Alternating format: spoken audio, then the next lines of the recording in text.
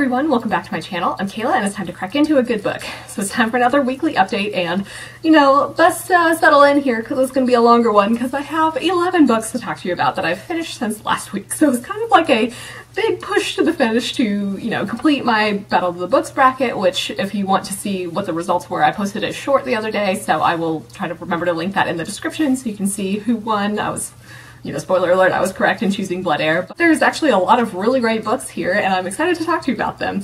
So I guess before we get started, leave an astronaut emoji in the comments to let me know that you're here. So like always, we'll begin from the lowest and work our way up to the highest rated. So we'll start with a 3-star book, and that's Behind Her Eyes by Sara Pinborough. So this is going to be incredibly hard to review without spoiling anything. Like even just like really vague stuff I think is enough, or was enough for me to kind of ruin the experience. So I'm just going to say now, if you do intend on reading this book, like I highly suggest just skipping ahead to the next book. But anyway, we will go ahead and get into it. Like I said, this is a 3-star book, and this is an adult thriller where Louise, one of our main characters, kisses a man at the bar. Turns out it's her married boss. So she ends up meeting his wife, who seems to be scared of David, this man, and it's kind of like, what's going on with their marriage? So again, this is going to be really hard to review without spoilers. I'm going to keep this vague, but still. This started off pretty exciting and it was easy to get into, but I did start to get like really impatient in the middle and just kind of, I don't know, it was just started to be like a struggle to really get through this.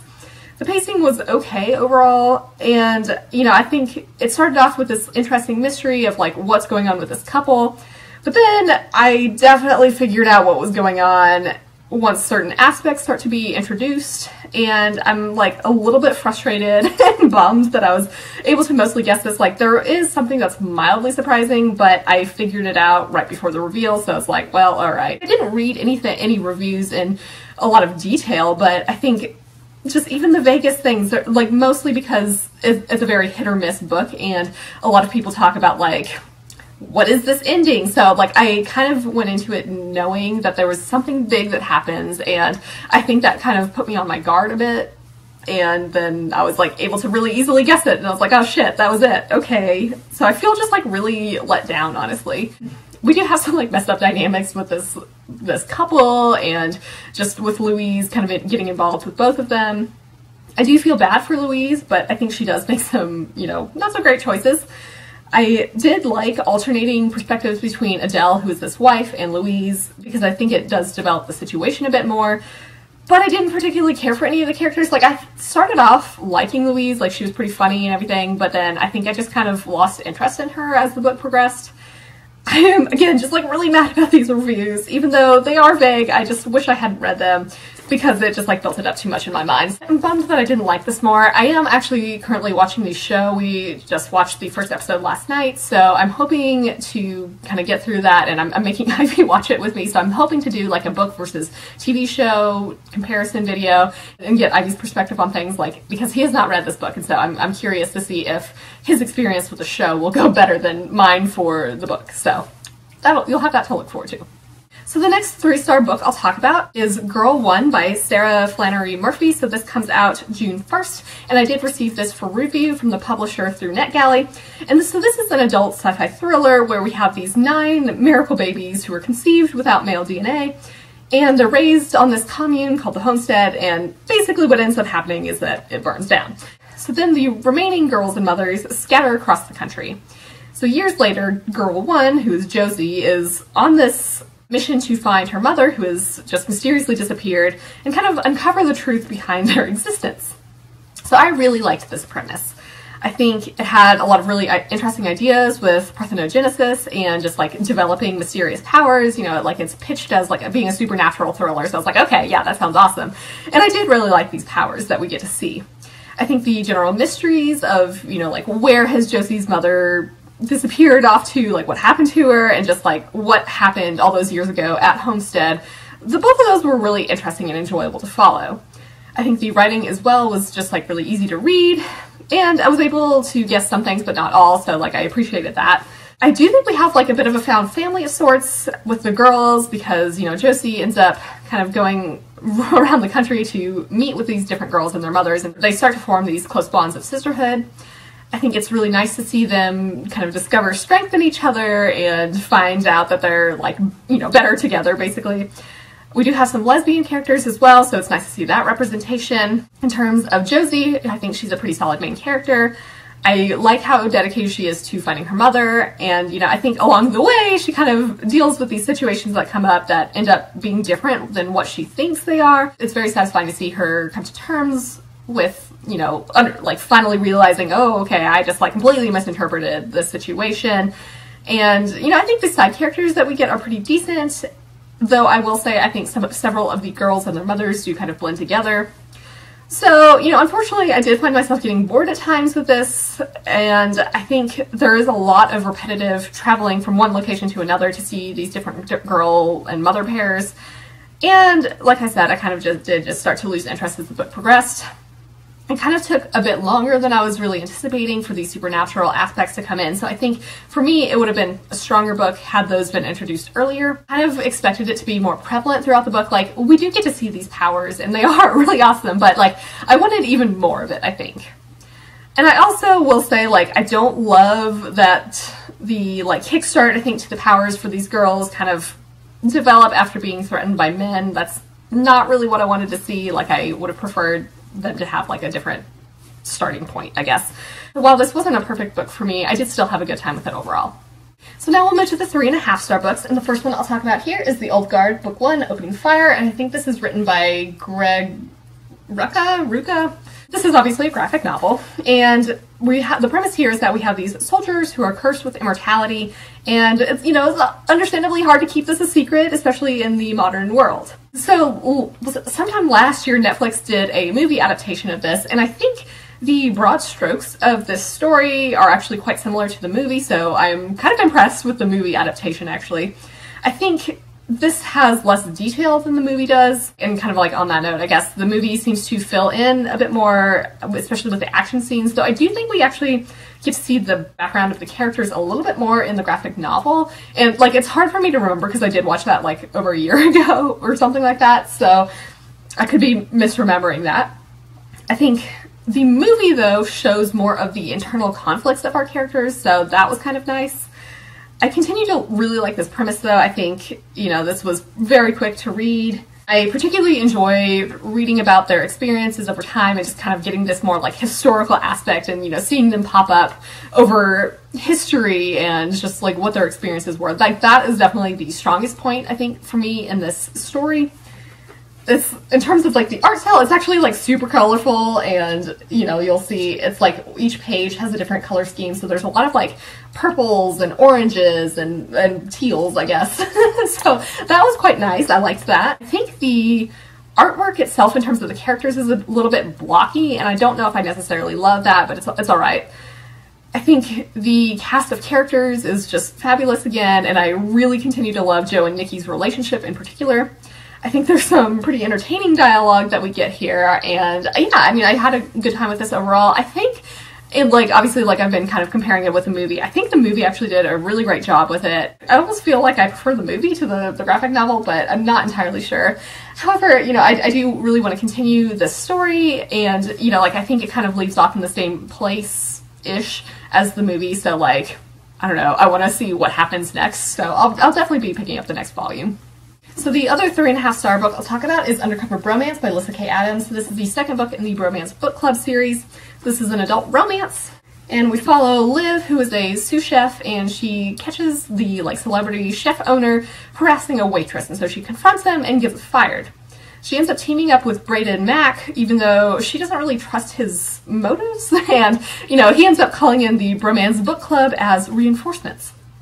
So I will say, like, I miss the involvement of the book club in this. Like, obviously it's still present and we do get to see the book club members, but I think they aren't really reading and discussing a book as much here as they did in book 1, and I kind of miss that, like, framing device, because I think it was really interesting in book 1 from what I remember of it. Like, you know, they would be reading it and the main character would be like, okay, I see, like, what I could do in my own relationship, and, you know, they kind of mentioned that they're reading, like, a romantic suspense novel here, but it's not really, like, as present as I would have liked. I did really like this general premise of stopping sexual harassment and abuse, though. It's definitely a difficult topic. I also liked seeing Mac and the other like Bromance book club members kind of taking a stand against this as well. I think the book is really easy to read, but my main complaint with this is actually Liv, the main female character. So I guess getting into the characters, we'll talk about Mac first. I think he is good at pushing his friends to read romance books to kind of like help their marriages, but what's interesting is like, I think he can't really see how to deal with his own situation as much, and so that was nice to see him sort of come to terms, I think, with his own behaviors and, I don't know, take charge of his own situation a bit more. I did guess what was going on with him, but it was still interesting to find this out. Liv, on the other hand, I think was a complete jerk when she finds this particular information out. He has really understandable reasons for, like, behind keeping this from her and other people, and she kind of, like, makes it all about her, which I really didn't like. Generally, she's not my favorite female lead. You know, I think she does push people away, and she does have a bit of an attitude. And, like, I get it. Like, this is understandable because of her past, but I think this was just a bit much in terms of this situation where she's, like, trying to protect this waitress. Like, I think she's not very understanding of the victim's position, you know, in terms of like what they feel comfortable with, and I think she's really judgmental about that, and it just kind of made me uncomfortable to read. She has good intentions, but I think she just pushes a bit much and doesn't think about what she says and how that could affect these other women. I did like the side characters though, particularly the Russian who is part of this Bromance book club. He's a hockey player, and I think book 4 gets his perspective, so I'm excited for that. We also have Liv's landlady, who is really great, and I think both of these characters in particular provided some fantastic comic relief and support. So, yeah, I mean, I don't think I liked this as much as the first book, but it's still like a really fun premise for a book series, and I do think I would be interested in continuing it. So I think now we're going to skip all the way up to 4.5-star books, so we've got a lot of really great books here. But the first 4.5-star book I'll talk about is The Last Odyssey by James Rollins. So this is like an adult action adventure type book, and I think this is like the, I don't even know, this is some number book in the Sigma Force series. And basically here in Greenland, researchers discovered this map in astrolabe that follows Odysseus' path from Troy, but it kind of ends up detouring to Tartarus, where weapons are supposedly hidden. So I really loved that this was inspired by the Odyssey. You know, like, I love mythology, and I think it did a really great job of incorporating these Greek mythological elements in here. I think it does some really awesome stuff with this. It's always super cool just in general with this series and his other books, like to see how he builds from history and science and kind of like, you know, makes an exciting story. Like, there are real life like inspirations behind these things, and like sometimes it goes into a little bit unbelievable stuff, but it's always such a great adventure and I really enjoy it. I think this is well paced overall, though I think my main complaint, and this is why I think it's not a 5-star book for me, was that I did like weirdly struggle to get into it, and like at times I would just find myself bored, and I'm like, why am I bored? There's so much going on here. So that was very strange, I think. But yeah, we do have some exciting action scenes here and some fun research. There's also, I think, some darker things here, like torture and fanatical cult members. It's super fun. They do a lot of traveling around the world, and there's like automatons that come up, so I really liked those elements. The ending was definitely very exciting. I think it also just has a powerful message of hope where, you know, you have individuals standing up for what's right and trying to make a difference. And this was like, I think he had mentioned this, I think, in the author's note, where it's like, even though the world can seem pretty bleak at times, it's important to try to change things and just like do what you can, because like standing idly by and just being like, okay, well, there's nothing I can do, like that doesn't really help the situation. So I don't know, I just thought this was a nice message. I continue to really love this team here. Everybody has their own individual strengths. Kowalski, I think, is more prominent in this one, and you know, even though he kind of comes across as this dumb jock, he's very protective and, you know, willing to do whatever it takes to keep his people safe. So I liked seeing him a bit more and just like, you know, seeing his relationship a bit more. We also have characters who are new parents, and I think they're trying to figure out who they are now. And yeah, I thought this was an interesting exploration. Like, they don't want to lose their individual identities and just become parents. And I think it's kind of finding a balance of being a good parent while also like keeping true to who you are. This was a really interesting discussion, and I really like seeing this. Like, I think we do have a lot of really great action and adventure, but we also have some great like development of the relationships and just team building in this book. So I really continue to enjoy the series. Like, I don't know if this is necessarily my favorite one, but I had a great time with it. So the other 4.5-star book I'll talk about is To Serve with Love by Layne. So this comes out June 29th, and I received this for review from the publisher through NetGalley. So this is an adult romance that's kind of like You've Got Mail, but with this blind dating app. So we follow Gracie, who is kind of this reluctant owner of a Manhattan champagne store that's not doing as well as she'd like. We've also got this corporation headed by this handsome man, Sebastian, and they're proposing this buyout. She ends up like turning to Sir, with whom she is connected on this blind dating app, and she ends up like kind of falling for him without knowing that she's already met him and they hate each other. So this was just so adorable. Oh my goodness, it's really fluffy, it's feel good, and it definitely like was a mood brightener. I think it has almost like a fairy tale quality to it, and actually has hilarious references throughout with like how much Gracie loves fairy tales, and I think she builds things up in her mind to be almost fairy tale like. So I just thought this was hilarious that like they kind of acknowledge it within the book that this story does feel almost like a fairy tale. I think it was, you know, pretty clear what was going to happen here, but the actual journey to get there was just fantastic. And I found myself smiling and laughing a lot while reading. You know, I think the writing is very humorous, and it's definitely like a bingeable quality to it. I think in terms of the characters, Gracie is trying to do what she thinks her father would have wanted with keeping the store in the family and just running it, but she hasn't really been able to explore her own dreams. And I really just love seeing her figure out exactly what she wants to do with her life and what she's really passionate about. I think she's really sweet and cheerful and earnest, and I just really adored her. You know, Sebastian, on the other hand, seems a bit gruff, but he's also secretly sweet. And I think he kind of realizes that his job is a tough one, but he seems to genuinely want to help people. The romance is also just like super believable, so it's an interesting one to categorize because it's both an enemies to lovers romance and a friends to lovers romance, and I think that just all worked really well together. We also have some really fabulous side characters. So we do have Gracie's two siblings, and it's nice to see her relationship with them. Her sister is struggling with infertility, and it is heartbreaking at times to see her relationship with her husband and just like these issues that come up based on the infertility. We do have, you know, these great family members, and I think there's like Gracie's father's lover who is kind of like a pseudo mom for her, and she's really awesome. So there's a lot of like fabulous family bonds, but we also kind of have this like found family of close friends, and that was also wonderful. I particularly enjoyed, I don't know if it's Kiva.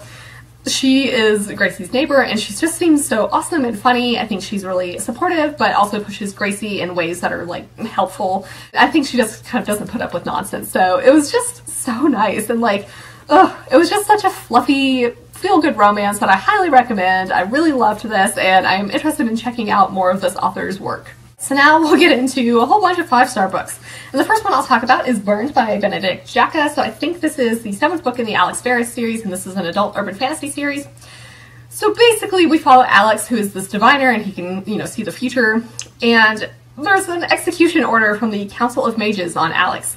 And this also applies to his dependents. So basically it's like, how does he save them and himself?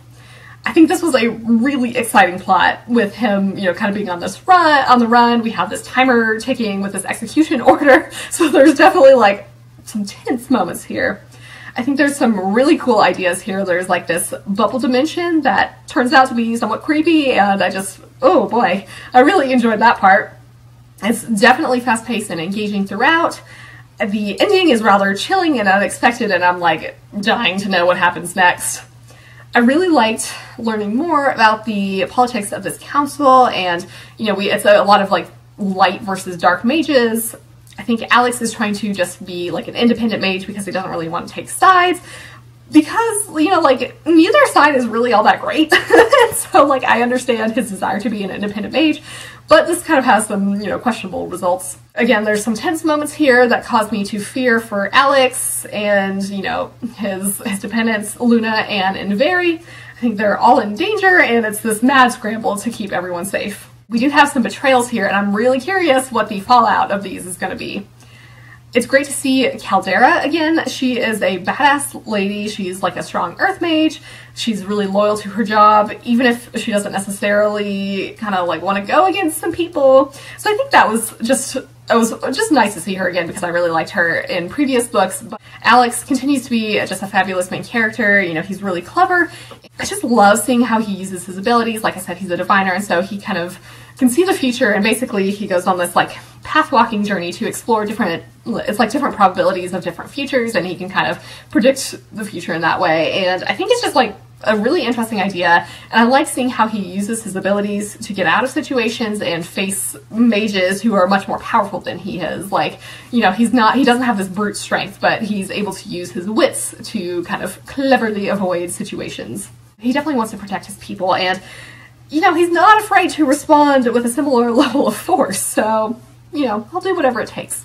It's also nice to just see Luna use her powers more, like she has kind of curse magic abilities, which is really interesting. And then I also just liked seeing Anne as she tries to help. You know, generally I really like both of them, so it was super fun to see them here. So this is a really great urban fantasy series that very much reminds me of the Dresden Files, and I definitely highly recommend it. I can't wait to see what happens next. The next 5-star book I'll talk about is the Solstice Countdown by Lyssa Shearin. So I did receive this for review from the author, and this is the 7th book in the SPI File series, which is a urban fantasy series that I really enjoy. And we follow McKenna, who is the seer for this Supernatural Protection and Investigations Agency, so that's SPI. And essentially here she's taking her boyfriend home for the holidays, and they basically have to deal with this dormant source of primordial evil with locals vanishing, and you know, the town is cut off, but she also has to deal with a father she's never met before. So this was just so much fun. Oh my god, I love this series, and this is no exception to it. I'm just so happy to return to this world and our characters, and I continue to love it. I really like that this particular book takes place in North Carolina. There's like a lot of fun nods, I think, to like things like typical weather patterns, which I know that may not be exciting for some people, but given that I live here, I think it's just like, oh, like a fun little tidbit that I recognize and like can relate to. So I really enjoy seeing that. The setting of this like town, it's a cool town that's in this like more mountainy region in North Carolina. Like it seems so cozy, especially because this takes place around the winter solstice. And we also have, you know, the family house that we get to see, and that seems super cool as well. Like, it seems like a really nice house that I would totally live in. So, I really liked that. In terms of the plot, I think this was very exciting, and the conclusion in particular was immensely satisfying. It obviously kept me very interested the entire time, definitely wanted to keep reading it. We have some bigger players here that I didn't necessarily expect, kind of like the Wild Hunt. That was awesome. And it's just super cool to see what all they do and who all they actually are. I think this series in general has a lot of wit and humor, and we get to see that again here. There's just so many things that make me laugh, and I just absolutely adore it. In terms of the characters, it's super fun to see McKenna's boyfriend meet the family for the first time, and for McKenna to actually meet her father for the first time. I think there's a lot of really sweet moments that show off, you know, how much they care for each other and just how important family is. McKenna continues to be a wonderful main character. I think she is pretty hilarious. I think in this particular book, she's kind of discovering that she's perhaps more capable of things than even she knows, so I just like really can't wait to see what happens next. The chemistry in terms of the relationship is really well done. I totally believe it, and like I'm here for this relationship. I also really like her boyfriend as a character. He's very powerful, and I like seeing how he uses his power to not only protect McKenna and her family, but also just generally be useful. Like, it's great to have a powerful mage on your side. I think meeting McKenna's family here was just, oh, it was super fun. I particularly enjoyed her grandmother. I think she's really spunky and just like a badass older lady who's also pretty hilarious. I did miss seeing some, you know, usual characters like Ian and Yasha, but I think it's super fun to have these new characters introduced here. So yeah, I mean, like, I just had a wonderful time with this. I highly recommend this series. I think it's really underrated. Like, I don't think I've heard really anybody else talk about it, and just like, you need to be reading this. It's just such a fun, you know, like, there's a lot of investigations, we've got a lot of different supernatural creatures. The next 5-star book I'll talk about is Injustice Gods Among Us, Year 2, the complete collection, and this is written by Tom Taylor. So basically this is like a graphic novel series that goes along with the video game. So Superman has kind of gone off the deep end, and basically he's trying to remove anything and anyone who instigates conflict. Batman is leading the resistance against him, and we also have the Green Lantern Corps on their way to investigate this situation and interfere. So this was another great story that's mostly focused on the Green Lanterns, Gotham City, and Sinestro, and the Yellow Lanterns. So that was really interesting. What I really enjoy about this series is you get to see some heroes fall and make bad choices, but you also have villains doing the right thing, and so it's just like a really interesting exploration of the idea. I think, obviously, it's definitely brutal, there's lots of death, it's based on a fighting video game, so like, what do you expect? But I'm totally here for it. The ladies feature a bit more here, especially the Black Canaries, but we also have Harley Quinn, Zatanna, Oracle, Batwoman, and Huntress. There's a particularly hilarious scene between Dinah and Harley, and I just definitely laughed, and I thought that was highly amusing. We get to learn more about the Green Lanterns here. Like, I don't really know that much about them. I'll be honest, they haven't been my, like, go-to superheroes, so I don't know. It was cool to explore more of the members here, and we also get to learn more about these Guardians. And yeah, like I said, like, I don't really know much about it, so that was all new information to me. Superman continues to just lose it. It's really interesting to see him dramatically change. You know, in terms of the plot in Gotham, we've got people who won't stand idly by when basically, like, Superman sends in these, like, enhanced humans to kind of take control of the city, and, you know, people are like, we're not going to stand for this. So it's nice to see this resistance. The artwork continues to be really great here. I think it's certainly quick to read. There's lots of action, like I said. So I really enjoyed this. I have the third year as well. I've heard some, like, not so great things about years 5 and 6 because I think they changed the authors. So, like, I'm not sure what I'm going to do once I get to that point. Like, I kind of want to continue it, but I also, well, I don't know, we'll see. But I did just find out that they are releasing, like, a prequel, like, Year 0 collection this summer, so I'm interested in that. So yeah, this was a great graphic novel, and if you're interested in, you know, watching DC characters kind of lose their minds, like, I would definitely pick this up. The next 5-star book I'll talk about is Eliza and Her Monsters by Francesca Zappia. And this is actually a YA contemporary, and we follow Eliza, who is this anonymous creator of a popular webcomic, Monstrous Sea. And so she's kind of awkward in real life. We also have Wallace, who is a popular fanfic writer for Monstrous Sea, and he ends up transferring to her school, and they bond because he thinks that she's just another fan. Her secret is accidentally shared, and so everything is kind of falling apart. So I, like, really could not put this down. I started it and finished it in just a few hours. I actually, like, stayed up a little later than I usually do because I was like, I just need to see how this ends. I can't stop now. So yeah, I just, like, really wasn't expecting to love this so much, which, like, perhaps I should have, given that, like, a lot of people I'm friends with here on BookTube, like, really love it. So, like, I should have known better. But, like, yeah, I was not prepared for the amount of connection, I guess, with this story that I had. We do have some representation for social anxiety and selective mutism. There's content warnings for suicide and suicidal thoughts, as well as bullying.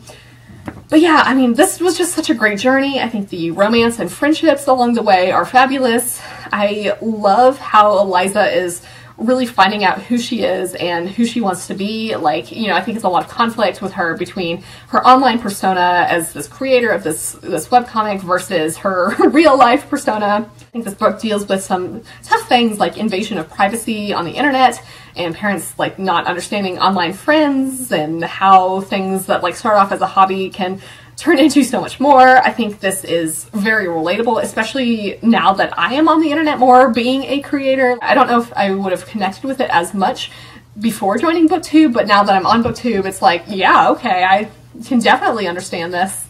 We also get some, like, hints of this comic, Monstrous Sea, in here, and this is, like, totally something that I would read. And so, like, I guess on that note, we do have some mixed media elements with these comic parts, as well as some, like, fan fiction and, you know, like, internet discussions. Again, those are realistic and relatable.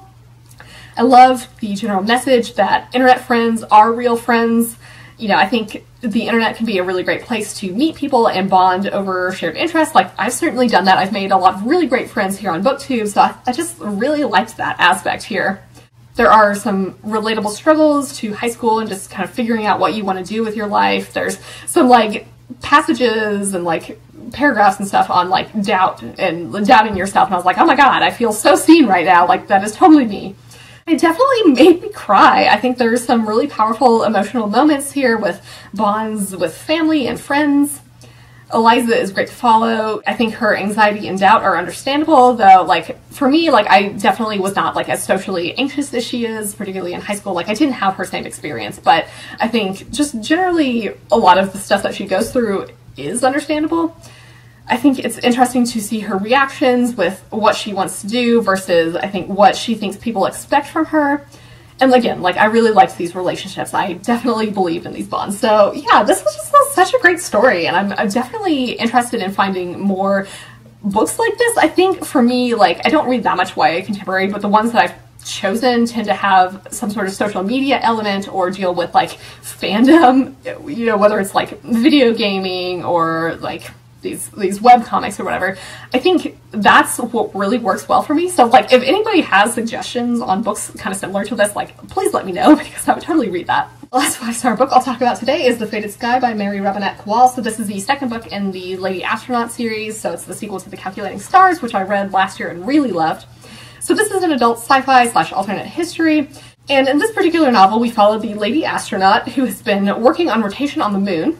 And there's this, like, first exploratory mission to Mars that's being planned, and they essentially, like, need to send a human computer on board, so she ends up going. So this was just another fantastic installment. It does have a different feel, I think, to the first one because it's mostly in space, but it's a very exciting change of pace and scenery.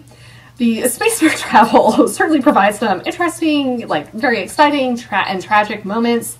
Things don't always go well. I think it's not an easy journey here, and they do have to troubleshoot and, like, figure things out along the way. There's, again, some really tense moments, but there's also some chill ones where she's, like, baking and doing things like that. Several of our characters do have to deal with grief, and there are some really heartbreaking moments here. Elma, who's this lady astronaut, does seem a bit more self-assured here than she did in the first book, though she does still struggle with anxiety. I think she has some tough decisions here with what she wants in her life and trying to just generally balance family with her own, you know, aspirations. I continue to love just how good she is at math and how she does things like recite the digits of pi to relax, and I just, like, find her so relatable, and I just love her. This book obviously deals again with racism and sexism of this time period. Obviously it is an alternate history book, but there's still a lot of, like, the same issues that come up in this particular alternate history. You know, I think Elma does want to help, but she doesn't always know the best way to do so, and so I think her interactions with characters of color on this spaceship do kind of help her figure out, like, what is and isn't her place to do or say. We do have some LGBTQ plus representation here, so that was great to see. In general, I think this feels really realistic in terms of the scientific aspects, and oh my god, it was just so good. I just loved every minute of it, and I can't wait to continue next. I think what I remember hearing is, like, the first two books are sort of like a duology, and then I think the next book is The Relentless Moon. And I mean, it's definitely, like, still in this same time period. I don't know if we're following Elma in that, so I'm curious to find that out. But, like, highly recommend this series, and I just, like, I can't wait to see what happens next. So those are all the books that I have finished since last week. Definitely a larger wrap-up, you know, but such is life. Let's see here. I did read The Assassin's Blade by Sarah J. Maas. I haven't written a review for that, so that'll just kind of be in my next weekly update. But I'm currently reading Wild Sign by Patricia Briggs, which is the latest Alpha and Omega novel. This is an adult urban fantasy series about werewolves, and, you know, I'm 40 pages into it. Really loving it so far. I'm not surprised because I love Patricia Briggs' writing.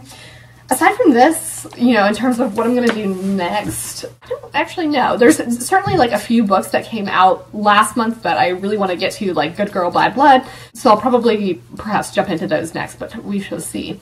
Let me know in the comments if you've read any of these books or think you might pick them up. For your question of the day, have you watched the Old Guard movie on Netflix? So I do have a Discord channel, and if you want to join that, the link is in the description below. I hope you're all having an excellent day and are reading something awesome. If you enjoyed this video, feel free to give it a big thumbs up, as that would certainly help me out. But with that, I think I'm going to wrap it up here and see you in the next one.